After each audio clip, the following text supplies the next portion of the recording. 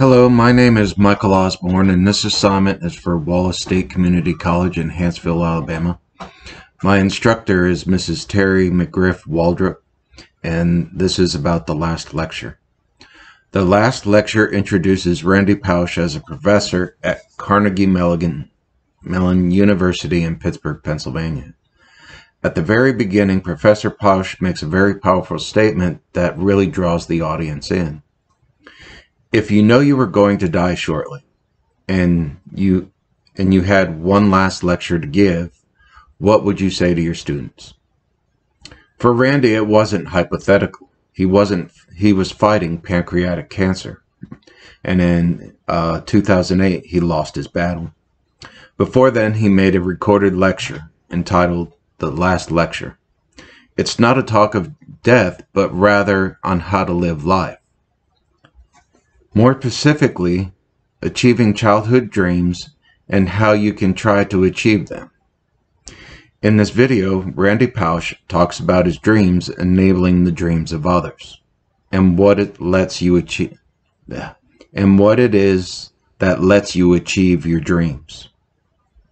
The first part of this assignment, I was asked to name 8 life lessons that Professor Pausch imparts on those that attended, and also those of us who are watching this lecture post-mortem. Professor Pausch touches on over 20 different topics that we can all use to be more successful leaders and followers. He is also trying to leave us with the wisdom and advice that will let each and every one of us achieve our dreams. Needless to say, I was so taken back with this lecture, much like I was inspired by the book The Noticer by Andy Andrews. Since The Noticer, I have tried my best to find positives in the decisions that I am facing in my life instead of the negatives, and I have to admit that I'm feeling much better about things today than I was just weeks ago. So much so, I gave this book to my wife and asked her to do the same. I mention this because, much like the Noticer, Professor Pausch is imparting a philosophy to have us reflect and think about how we are living our lives, and how we can make some adjustments in the way of our thinking that can really bring about positive change. Narrowing down what to talk about was a bit more challenging, as I found a takeaway from so much of what he had to say. Instead, I will try to focus on those areas that I know I struggle with and I want to improve. The first of that being brick walls. Brick walls are there for a reason. They let us prove how badly we want things. Brick walls let us show our dedication to something. They are there to separate us from people who really don't want to achieve their childhood dreams. Brick walls also show our dedication. What am I willing to do to achieve this goal? He ties the concept in to be good at something. It makes you valuable. Have something to bring to the table, because that will make you more welcomed. When you don't get what you want, you get experience. This made me think. Randy says it so well. Experience is what you get when you didn't get what you wanted. This is one I had to take a moment and really think about the experiences in my life and see that the times that I failed was really when I learned the most. I got the most out of it when I failed, and my failures led to my successes, and the ones I remember the most. The most recent is an interview for a maintenance position with Sarah Wire. I felt confident. I had a lot of experience. I felt like the job was mine. I left the interview waiting for the email saying that I had moved on to the next step. Instead, in less than an hour, I was notified that they weren't going to move forward. That really hit me hard. I was stunned. I was hurt. I was angry, trying to figure out where and why I went wrong. It took a couple days when I started analyzing how I might have failed and how I won't. What can I do in the future not to make the same mistakes that probably cost me the job? Or maybe I didn't express my experiences enough in order to impress those that I was interviewing with. So after a little reflection and thinking about it, I decided to take this experience and use it as a learning experience. Okay, I didn't do this so well. What could I do better? Things along those lines. And thinking positively, I have an upcoming interview with Ray Hall for another maintenance position. So I definitely want to take an opportunity to use that lesson to improve myself. And I really feel that I can do so much better now than what I did before. Another thing that really kind of stuck with me and is where he says, it's not what you say, but how you say it.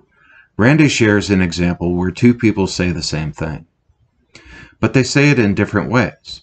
I don't know is different than, well, I don't have much information, but one of my star faculty members is here and he's excited.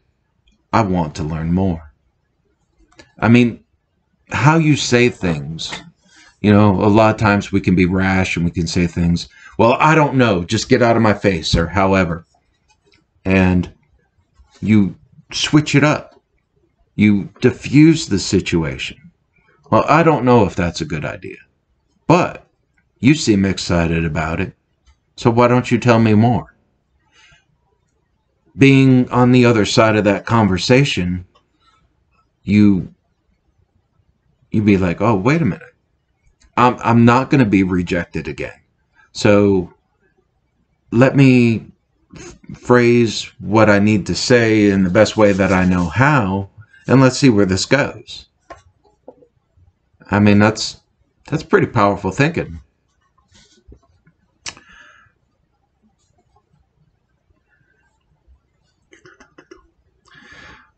I go on to say, I wish I had supervisors in my past that would have practiced this. Instead, in the military and industrial maintenance, in the industrial maintenance world, there is often not a whole lot of time for pleasantries, and it's rubbed off on me in not so good ways. I really want to make this change to my future endeavors, as I remember all too well how it made me feel, and really dislike having to see and work with these people after an incident like that. I just remember thinking to myself, I understand the nature of our business, and I want us to succeed. But don't you think you could have approached that situation differently? I want to make sure that when I'm in these situations that I don't perpetuate the same behavior going forward.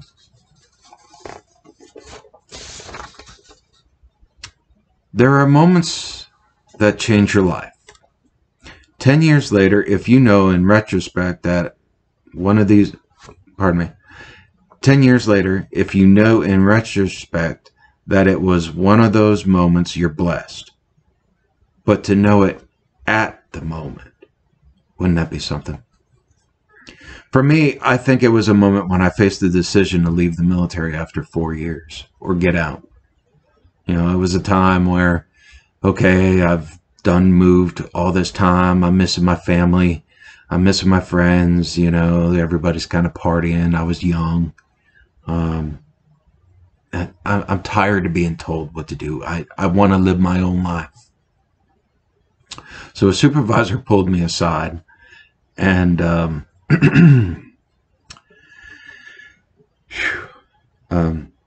think it was a supervisor talked it out with me and asked me what my plan was. Where was I going to live? What was I going to do for work, etc. He made me realize that I really hadn't thought it out and from that point, he helped me be better at my job. An important factor that I do think is how to work and play well with others. What comes around goes around. You can't get there alone. To tell the truth, be earnest, apologize when you screw up, and focus on others, not yourself. My life experiences in the military and even life after the military has presented me with the opportunity to meet and work with a vast variety of people and personalities.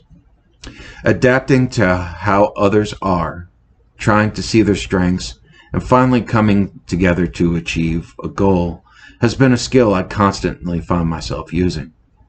I spent 20 years in the Air Force, moved 7 times, been all around the world, so you can try to do the math on how important this might be to accept and to use and to just come together and do a common goal.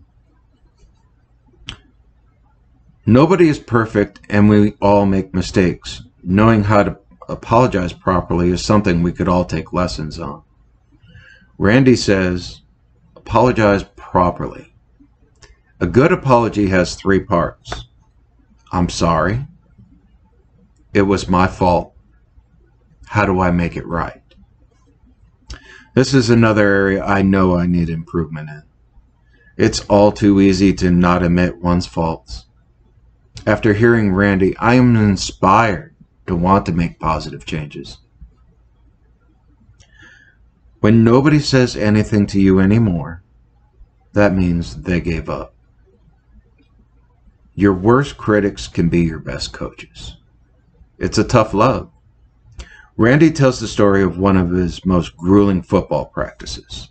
When it was all over, one of the assistant coaches came over and said, "Coach Graham rode you pretty hard, didn't he?" Randy replied, "Yeah." The assistant responded, "That's a good thing. When you're screwing up and nobody says anything to you anymore, that means they gave up." Randy's takeaways. When you see yourself doing something badly and nobody's bothering to tell you anymore, that's a very bad place to be.